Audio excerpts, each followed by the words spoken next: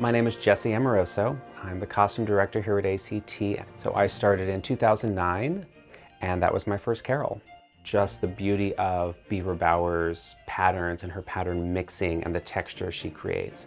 They're as beautiful up close where you see the actual threads and flowers and beads, but the more you pull back and it just becomes shadows and texture, it's still as beautiful. It doesn't turn into nothing.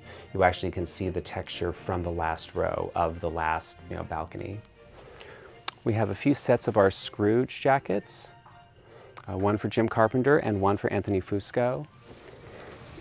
And it's something akin to a moire, or you might say a wood grain pattern, in a color that might be called poison green.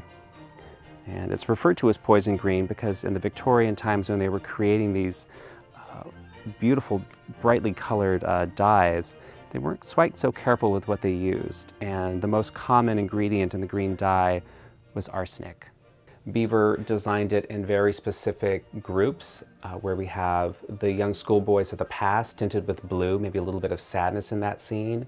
We have the Fezziwig scene, which is peaches and cream and tinted with rose tinted glasses. And then we have the present, which is the vibrant greens and reds and golds of an amazing, abundant life, which also leads into Fred's party with the 1860s style hoop skirts, which I nickname red light, green light, because it's a yellow, red, and green.